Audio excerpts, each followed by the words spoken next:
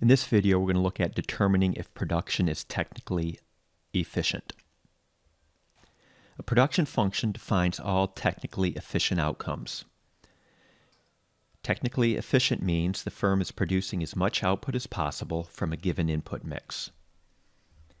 Technically inefficient means the firm is producing less output than is possible from a given input mix.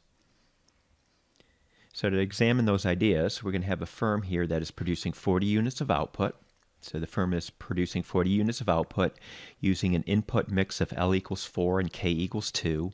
L is units of labor, K units of capital. And we want to determine whether production is technically efficient in the following production functions, following scenarios. So in scenario 1, the firm's output is characterized by this production function, and the firm is producing 40 units of output with this input mix. So when we plug L equals 4 and K equals 2 into this production function, what should the firm be able to produce? The firm should be able to produce 40 units, and that is what it is currently doing.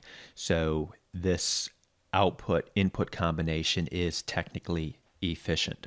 The firm is getting the most it can from this resource combination.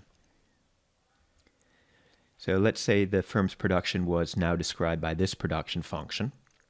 Is 40 units of output still technically efficient with this input mix? We plug this input mix into the production function, and it tells us that the firm should really be producing 44 units, but it's only producing 40.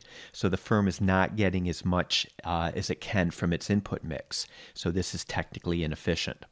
So once again, the firm should be able to produce 44 units of output, but is only producing 40 units with this input mix. So technically inefficient. Let's do a few other examples. So same setup here, firm is producing 40 units of output, L equals 4, K equals 2. This time the firm's production process is described by this production function. Plugging 4 and 2 into the production function, and we see the firm should be able to produce 40 units, and that's what it's producing. So this is technically efficient. The firm is getting the most it can from its resources. With this production function, however,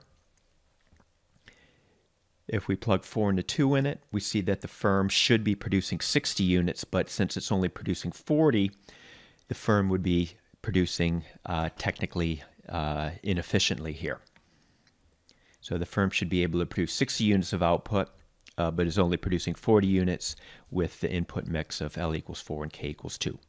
Okay, that's it. I hope you found this video helpful.